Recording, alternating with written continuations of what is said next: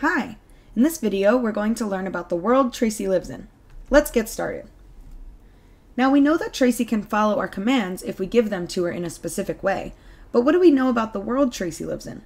Well, Tracy lives in a grid world, where an X and Y axis determine where we can move her. Tracy always starts at her home, which is at the very center of our canvas at coordinate point 0, 0. The x-axis of Tracy's world goes from -200 to +200, and so does the y-axis.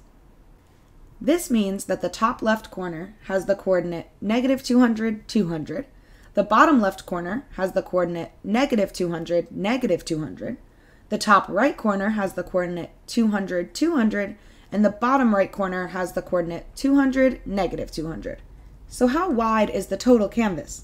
If our x-axis goes from -200 to +200, that means the width is 400 pixels long. And this is the same for the height of our canvas. It is important to know that Tracy lives in a 400 by 400 grid world. We've learned how to use two commands already, the forward and circle commands, but Tracy knows how to do more than that. In the same way that we can move Tracy using the forward command, if you tell her backward, she will move in reverse the distance that you have entered in the parentheses. We also have some commands to control the trail that Tracy leaves as she moves. If we call the pen up command before telling Tracy to move, she will not leave a trail behind her. If we then want her to start leaving a trail after we've used the pen up command, we can use pen down to have her start drawing a trail. An important thing to note is that Tracy's default is to draw a line when she moves, so you do not need to use the pen down command when you first move her if you want her to leave a trail. We can more immediately move Tracy around the grid world by using the set position command, which will have Tracy move directly to that spot in a straight line.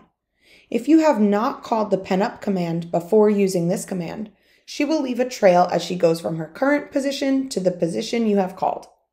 You will notice that the direction Tracy is facing does not change when you set her position.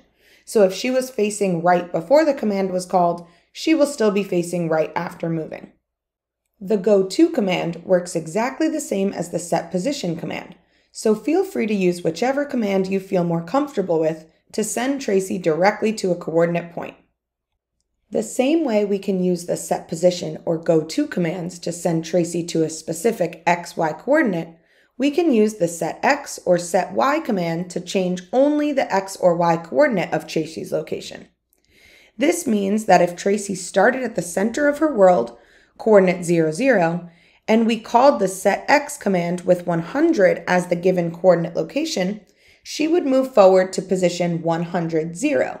Her Y coordinate would be unchanged.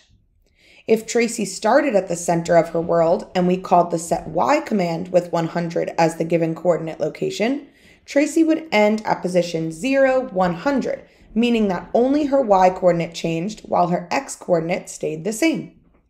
In this lesson, we learned about the grid world Tracy lives in and how to use the backward, pen up, and pen down, set position, go to, and set X and set Y commands.